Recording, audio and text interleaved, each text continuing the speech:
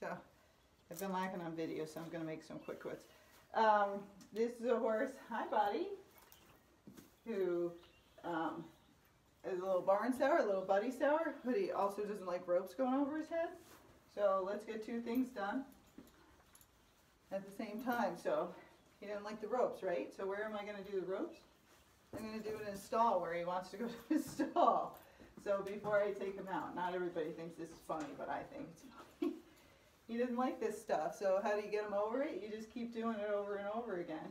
And since he wants to be in here, I'm going to make, when I come into your, when you're with me, if you come into your stall, this is not such a fun place to be, but I also got to get him over this thing with his head because nobody's worked on it, right? People throw the reins over your head and then they just forget about it. And so now, I forget, you're like 14? And you're still not over this.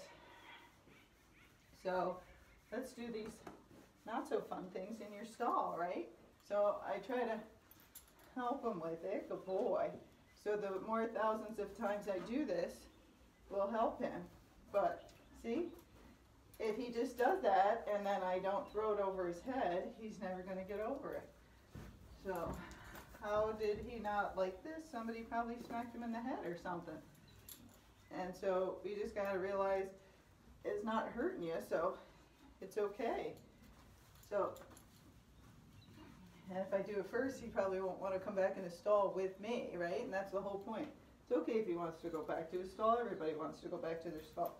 But not when I'm riding him. That's when I don't want him to go back to his stall. So I'm trying to make sure you can see me. So he really doesn't like it.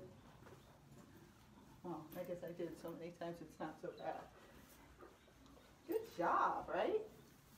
But he didn't like it so much on this stall. And, you know, since he's so well gated, he's probably in a training barn or a show barn because somebody worked on his gates. So some of those people are nice and some of them are not so nice, right? So you're a nice guy, but we don't know if they were nice or not, right? So lots of them have problems, right?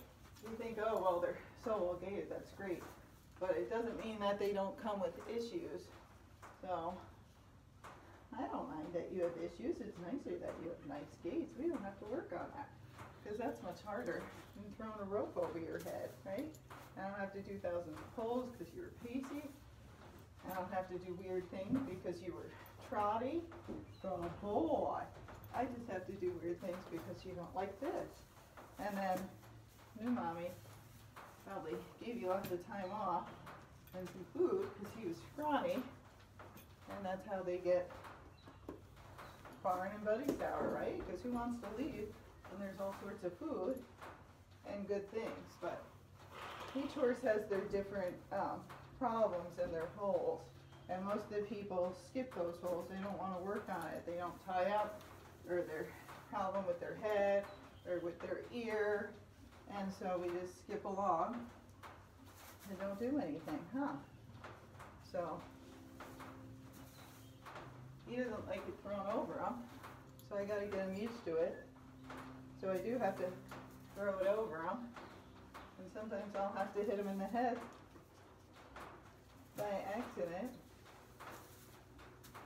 as he gets used to it, so it's not a big deal. It's just like sooner or later when you go through a gate, the gate's going to hit him in the butt. So what are you going to do? You're going to have to hit him in the butt with the gate so they get used to it. Because if you don't, that day you're on them and it hits them in the butt, they're going to freak out. Oh, so boom.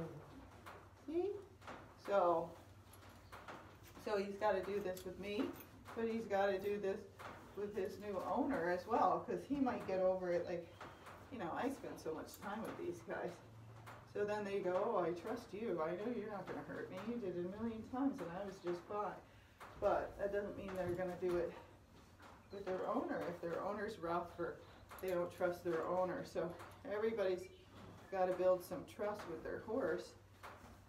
Just like people, right? We don't always trust everybody. I trust you guys, but I don't always trust people. So you got to have enough time with them that they trust you. So I'm going to do this now, and you know another good time I'm going to do it, but I'm not going to show you because you get bored of me throwing the rope over his head, is I'm going to do it when I bring him back to his stall, right? Because they all want to go back to their stall after we ride them, right? That's usually when they're more barn sour. They might be barn sour going out. They might be barn sour coming back. So I found, oh, this weird problem that you have, so it's going to make me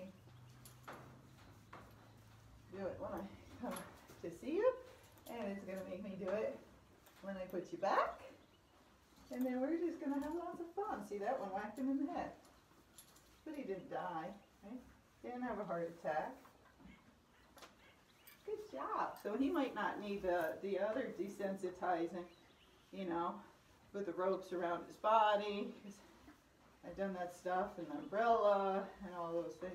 He didn't seem to care, but he just needs this, and lots of love, and I just can't help kissing them, so they have to get desensitized to that.